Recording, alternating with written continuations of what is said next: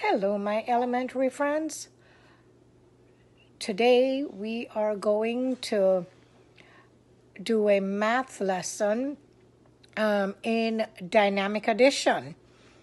But before we do dynamic addition, let us run through very quickly the static addition, the addition without carrying.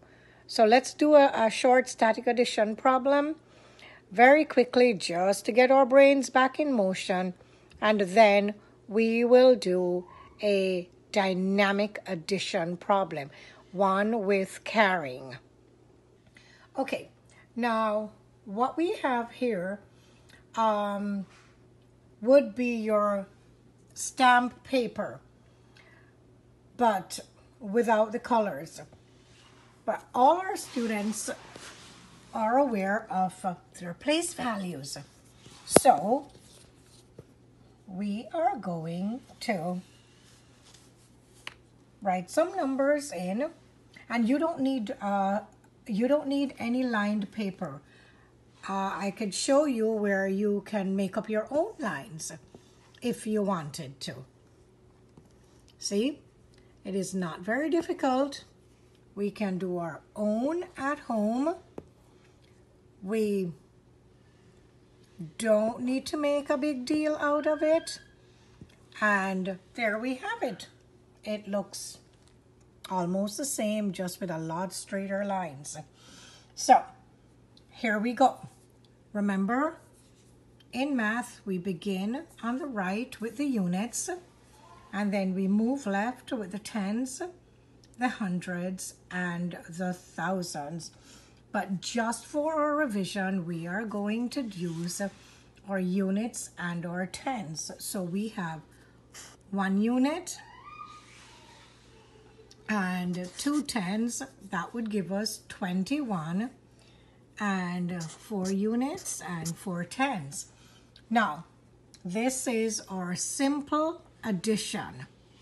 So we are going to add 1 plus 4 more will give us 5, and 2 plus 4 more will give us 6. So our answer is 65. We did not have to carry.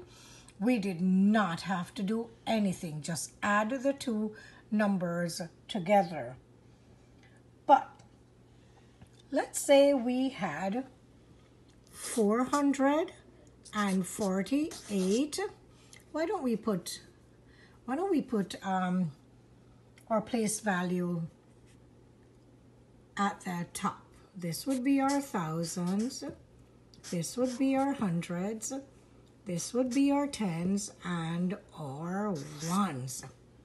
All right, so we're going to have our thousands, our hundreds, our tens, and our ones.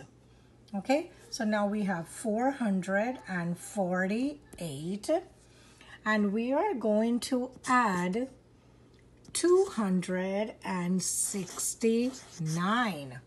Wow. As soon as we look at that number, we know that it's not going to work out as easily as this one did. So we're going to have to juggle some numbers here. So let's see how we will do this. We will say 8 plus 9, and that's 17. And if you are comfortable counting on your fingers until you get there, please go ahead. But some of the older children would know right off the top of their heads what 8 plus 9 is. And that is 17. So we have 17 as our answer. We cannot put 17 in our ones box because, my friends, 17 is made up of 1 10 and 7 ones, and this is ones. 17 is made up of 1 10 and 7 ones.